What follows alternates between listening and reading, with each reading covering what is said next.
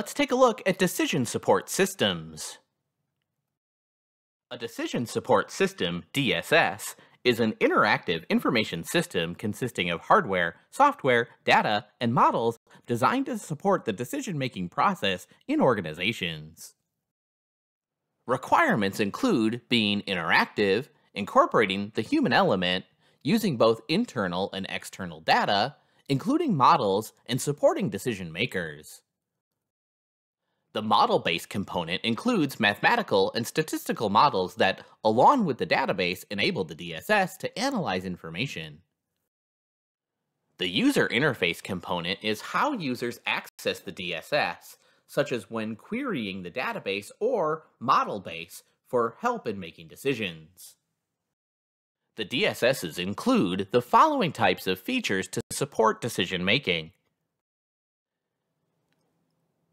The what-if analysis shows the effect of a change in one variable. Goal-seeking is the reverse of what-if analysis. It asks what has to be done to achieve a particular goal. Sensitivity enables you to apply different variables, such as determining the maximum price you would pay for raw materials and still make a profit. Encryption reporting monitors the performance of variables that are outside a defined range, such as pinpointing the region that generated the highest total sales or the production center that went over budget. To design, implement, and use DSS, several roles are involved. These include the user, managerial designer, technical designer, and model builder.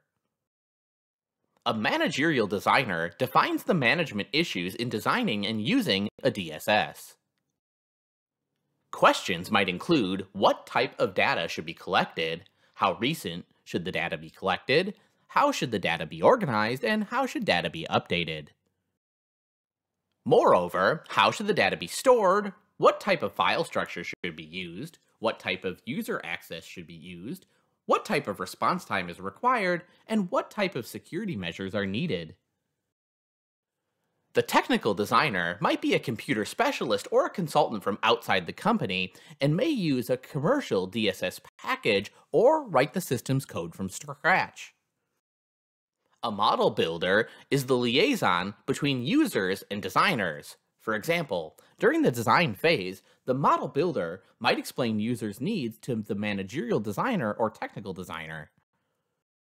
Some DSSs can be developed with resources already available in the organization, which can reduce cost, but many require new hardware and software. In addition, a DSS facilitates improvement, but does not necessarily cause them.